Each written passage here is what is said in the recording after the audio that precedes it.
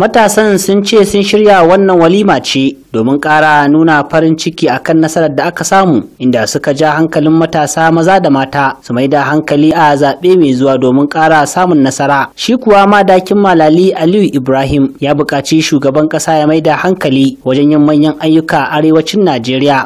Abin da muke so ya fi mai da hankali a kai shine ya waiwayo yanzu arewa, don ba don komai ba ya duba ya ga irin ƙuri'un da aka zuba, shin ina ne ta bashi ƙuri'a mafi rinjaye, saboda haka nan ya kamata ya mai da harkokin ayyukansu yanzu, don ba ma sai an tambaya ba, kwata-kwata arewa ita ta dawo da shi kan wannan mulki.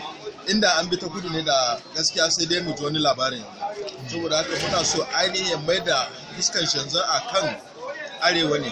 Ya kara da cewar al'ummar arewacin Najeriya ne suka fi bada ƙuri'u a zaben, saboda haka ya kamata a saka musu. Sai dai a nasa bangaren sakataren kuɗi na ƙungiyar Lawal Haruna Bala ya ce sun fara wannan taro ne tun a lokacin da shugaban ƙasa ya samu nasara ta farko. Abu da zan ce mu abu ne na farin ciki namu, dama duk lokacin da aka yi siyasa aka ci mun fara daga lokacin da Buhari ya yi wancan contest nashi, da Allah ya sa ya nasara kuma muka zo muka bidiyo hidima na tsawon kwana 4.